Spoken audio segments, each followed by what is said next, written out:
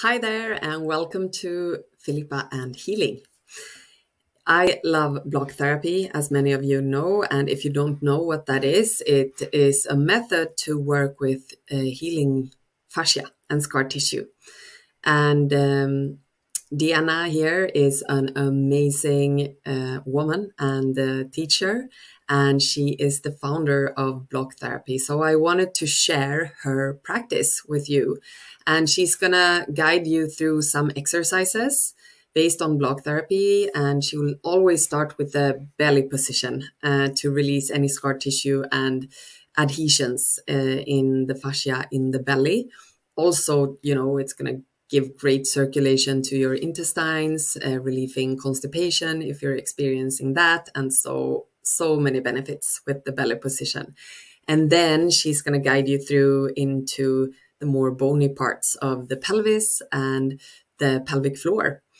So I really hope that you enjoy this exercise together with Deanna, and please let me know what you think about this in the comments below.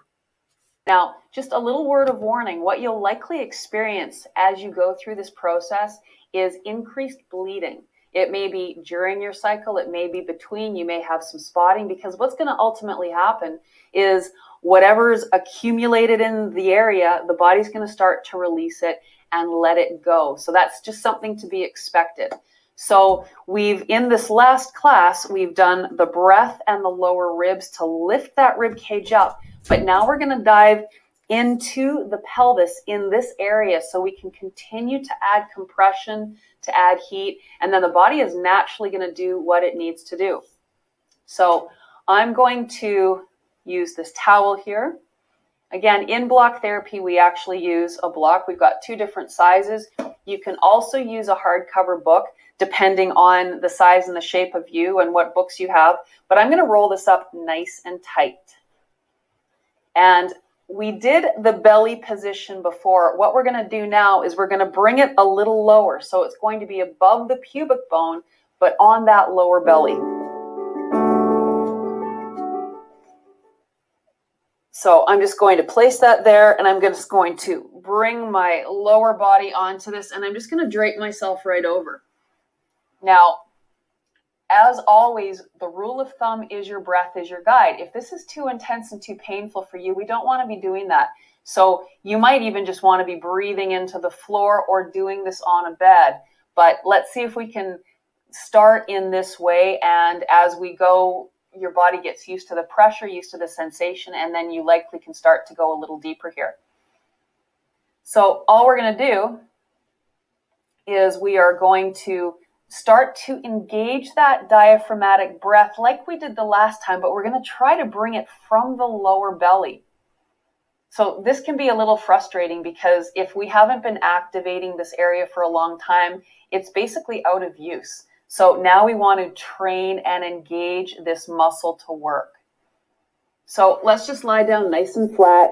Close your eyes, and as you inhale, just get a sense that the lower belly is moving into the towel.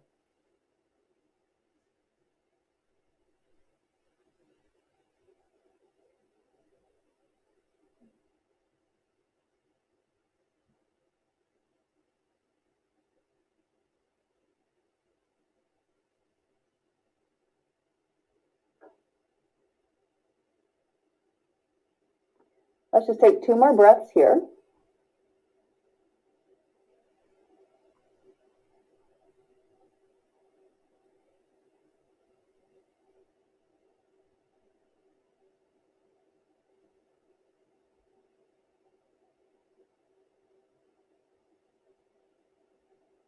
And then let's have you come back up onto your elbows.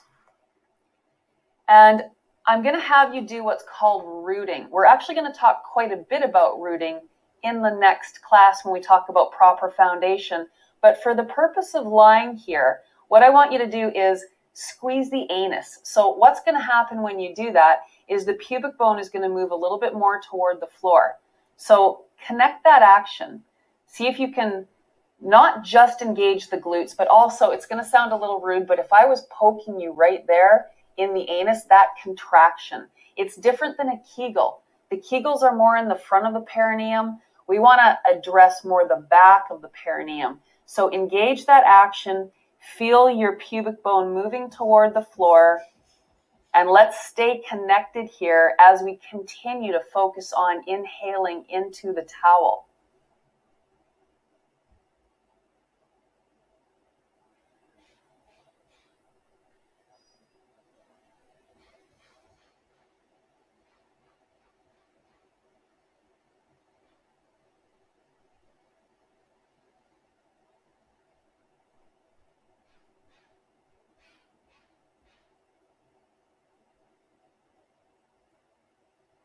Let's take 3 more breaths this way.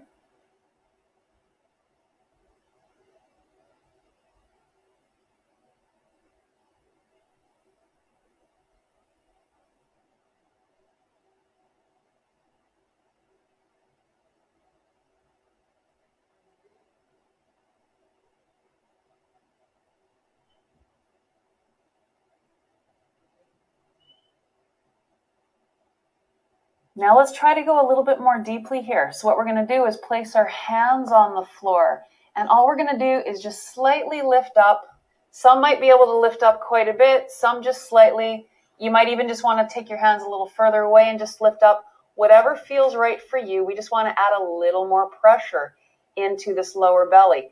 Connect to that root again, move that pubic bone toward the floor, and then let's take some nice full inhalations.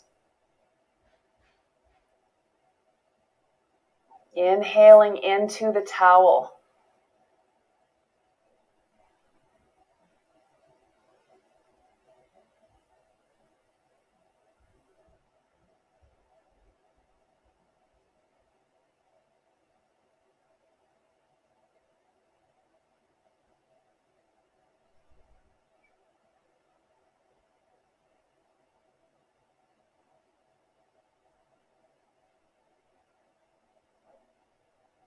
Three more breaths here.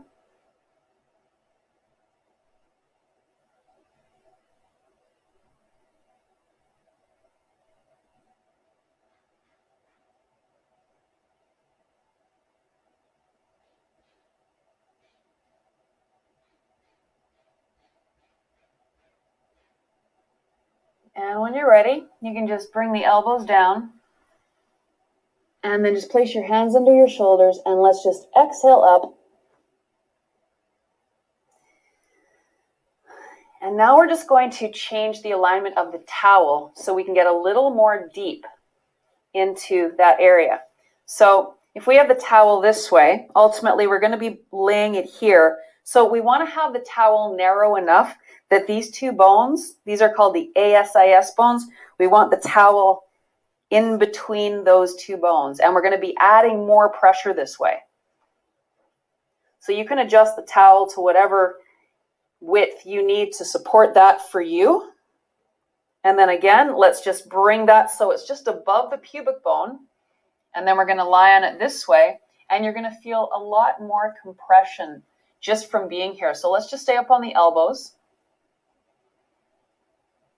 And again, we're going to engage that full inhalation to begin, just to make sure that we're training the breath to come from that lower abdominal area.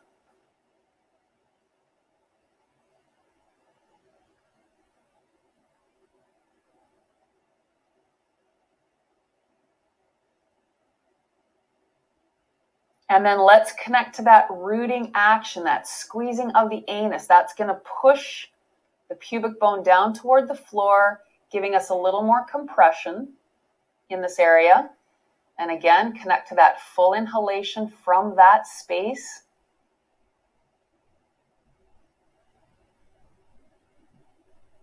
And this is a journey. So if you don't feel like you're engaging those lower abdominal muscles with that inhalation, that will come in time, but use that as your intention.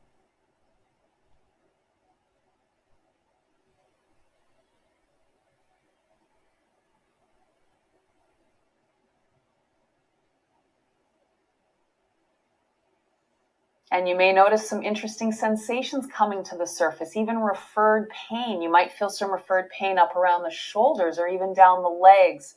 Just become the observer, and as always, your breath is your guide. As long as you're breathing in a relaxed way, you will be feeding and healing your cells. If something hurts so much it takes that relaxed breath away, then we need to do this less intensely. But if you're ready to dive in a little more intensely now, we're going to take our hands and we're just going to slightly come up, connect to that root. So we're really actively moving that lower belly area into the towel. Connect to the breath.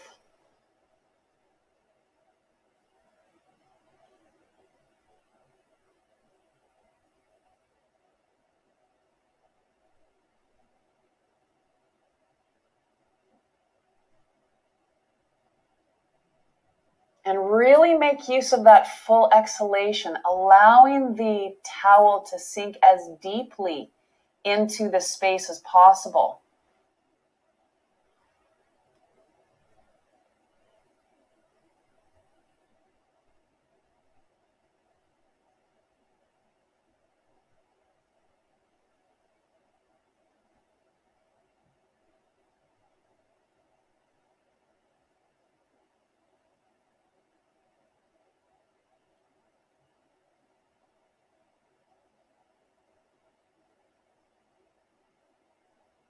Stay connected to that root. If we've lost it, let's trigger it back, moving that pubic bone toward the floor.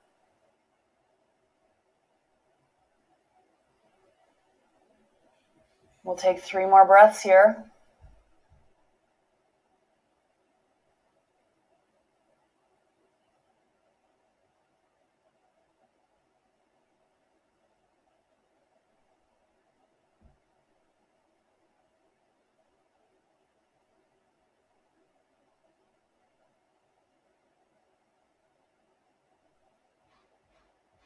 And just bring those elbows back down.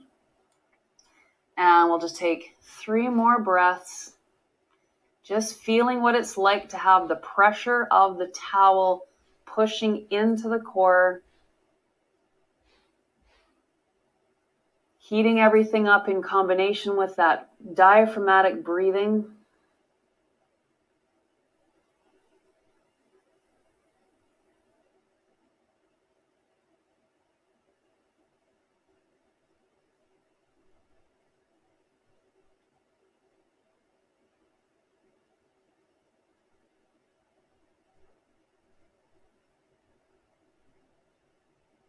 And when you're ready, hands under your shoulders and exhale up. So just take notice of how you feel. Even put your hand down here and just see if you can feel some warmth, even feel some softness happening. That's the goal, because whatever's going on in here, there's going to be a lot of tension and a lot of density. So we want to soften that. And as everything starts to break up, the body will naturally start eliminating things. Now we're going to take a book for this one. If it's too painful to be on the book, you can put a towel over top of the book. But let's see if you can first handle the pubic bone right on the book here. So similar, we're going to be lying on our belly, and you want that pubic bone to be right on the book. Now, the pubic bone, the pubic symphysis, is the joint in the middle of these 2 bones, and they're connected to that SI joint in the back of the body. So we want to feel as though both sides of the pubic bone are flush. If you can sense that one side is pushing in with greater pressure, it's because of how the pelvis rotates and gets hung up out of alignment. So just do a little bit of a toggle left to right here. And if you feel that one side is higher, and for me, I feel like my right side is higher, let's just lean over to that one side slightly. And let's engage that root, squeezing the anus, that action, pushing the pubic bone into the book. And we're going to hold here for 5 full slow breaths.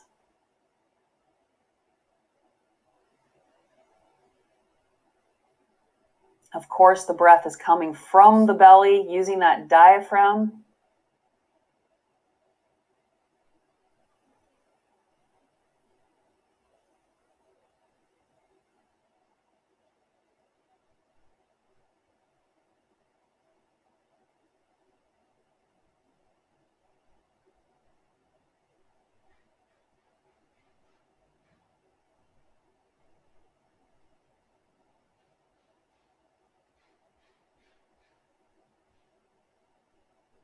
And release that root just for a moment. And just again, do a little left to right. Notice how you feel. If you still feel that that one side is lifted higher, again, just go over to that side again. Let's connect to that root. So actively feel your pubic bone is getting pushed into the book. And then from here, if it makes sense for you, let's come onto the hands. Let's just come up. We're going to add a little bit more pressure. And to go even one step further, let's come up onto the toes and extend the legs. So you're lifting the legs up off the floor, and we are getting nice and deep in through here to really lengthen this space. We get things like cysts and fibroids when we have compression and when we've lost the length. So we're going to lengthen this space so that we can ask anything that's not serving the body to leave. And again, remember we talked about spotting, additional bleeding. Those are all things to be expected as the body is cleaning itself out.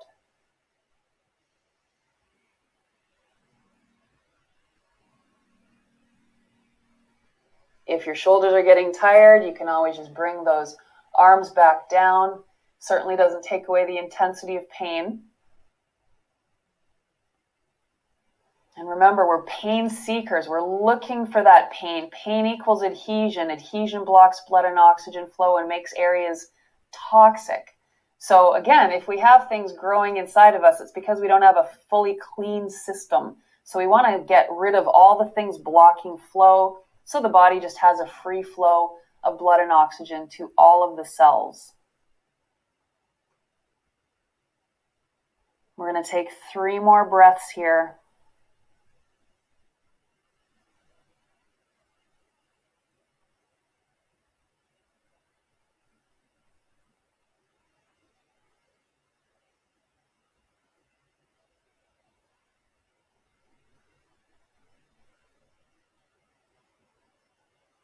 And when you're ready, you can just release those legs. Bring that rib cage back down to the floor, hands under the shoulders, and slowly exhale up and off the book.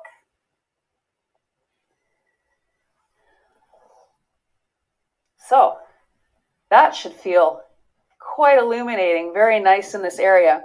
We're going to do one more. This is going to be an interesting one. Normally, I would be using my tool, the Block Buddy, this way. So I'm going to do a makeshift one, and we're going to use the book and a towel. So we're just going to, and again, you're going to need a fairly thick book for this. We're just going to take the towel, and I'm going to sit on this like a bicycle seat. I call it the bicycle seat position or the perineum position.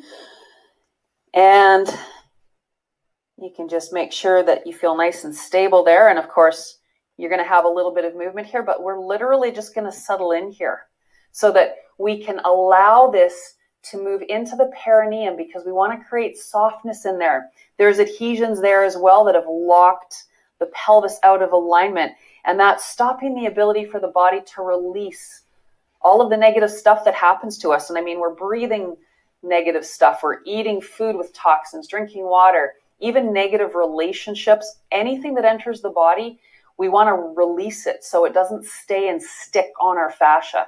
So simply allowing ourselves to settle in here, to sink in. And if we lean forward a little bit, you're going to feel a very different sensation as you're connecting to different parts of the perineum. You can even bring your hands down to the floor.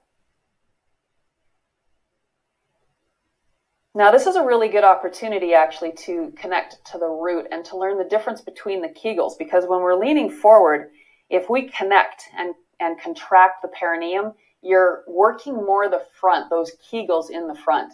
If we sit back and we do more that squeezing of the anus action, now we're actually rooting. This is the back part of the perineum, and this is what we want to be connecting to, because most people, their pelvis has rotated forward. So we need to bring the pelvis back into alignment so everything can flow out of us properly. Even something like endometriosis. It will happen because with our cycles, if we're not releasing fully the lining with every period, then that lining starts to build up and it becomes this old tissue that shouldn't still be in there that keeps accumulating. And that's ultimately what creates endometriosis. So if that's something that you have as well, all of this work is going to help the body flush it out. And with that will come increased bleeding, potentially spotting between your cycle, all of those things. So these are just things to be expected as the body is doing what it needs to do to become cleaner. And you can just, very nice and slowly rock forward and backward as you feel the book getting a little bit deeper in through there. Even things like, painful sexual intercourse, it's because of adhesion. If there's blockages causing the channels and the passageways to get tighter and drier and colder and harder, that's going to take away from the pleasure and the joy of intimacy. So anything in this area is really negatively impacted by these adhesions. So as we connect to the pain, we're finding those adhesions. Over time with pressure, we're melting them. And with that full exhalation, we are moving them out of the body. So by doing this cycle of work, you're going to continue to create space in here to clean out negativity and to breathe oxygen so that the cells can become nice and plump and full and healthy. So you can do this every single day if that makes sense for you, whatever you need to do. And of course, you always want to reach out to me in my block therapy community group. We'll have a link for you so that you can join in there and you can ask questions of my community at any time. But let's just take 3 more breaths here. Notice how nice it feels as you let those pressure fibers kick in. You can even sit on this on a chair if you just even have the towel rolled up and you're sitting on a chair in front of your computer. You can just have the towel in here. And as long as you're feeling pressure, you're going to be melting those adhesions. So there's lots of ways you can even just bring this into your daily work as well. But we're going to exhale out. And there we go.